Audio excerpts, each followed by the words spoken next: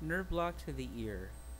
Sensory innervation to the ear is supplied by the auriculotemporal nerve, greater auricular nerve, lesser occipital nerve, and auricular branch of the vagus nerve. The greater auricular nerve penetrates the cervical fascia at the posterior border of the sternocleidomastoid, 6 to 7 cm below the external auditory meatus.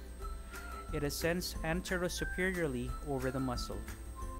A few centimeters below the ear, it divides into anterior and posterior branches. The posterior branch supplies the mastoid area in the middle and lower ear. The lesser occipital nerve exits at the posterior border of the sternocleidomastoid, 4 to 5 cm below the external auditory meatus.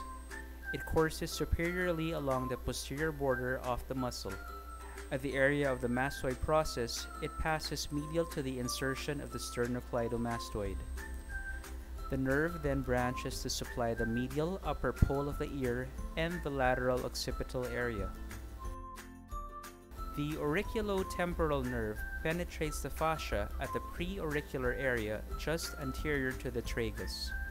It provides sensation to the lateral upper part of the ear. The sensory branch of the vagus nerve supplies sensory innervation to the external auditory meatus and part of the concha. Field block to the ear. Blocking the greater auricular nerve. Begin at the inferior pole where posterior branches of the greater auricular nerve enter. Introduce the needle inferior and slightly posterior to the external auditory meatus. Direct the needle towards the fascia of the sternocleidomastoid muscle. 1 ml of 2% local anesthetic solution is deposited in this area. Next, the needle is again partially withdrawn, redirected, and advanced 1 to 2 cm superiorly and supero-anteriorly beneath the earlobe, depositing 0.5 ml of anesthetic solution along these sites. To block the auricular branch of the lesser occipital nerve, insert the needle posterior to the insertion of the sternocleidomastoid muscle.